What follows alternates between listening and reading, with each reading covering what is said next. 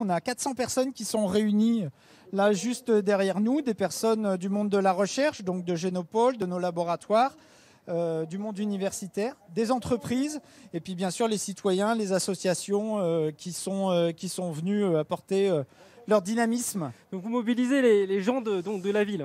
Voilà, on essaye de partager notre fierté de tout autour de nous. On va découvrir donc en direct ce magnifique E formé donc par ces 400 personnes.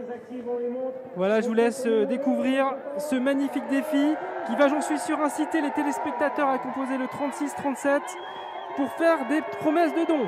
Je vous laisse vivre ce moment.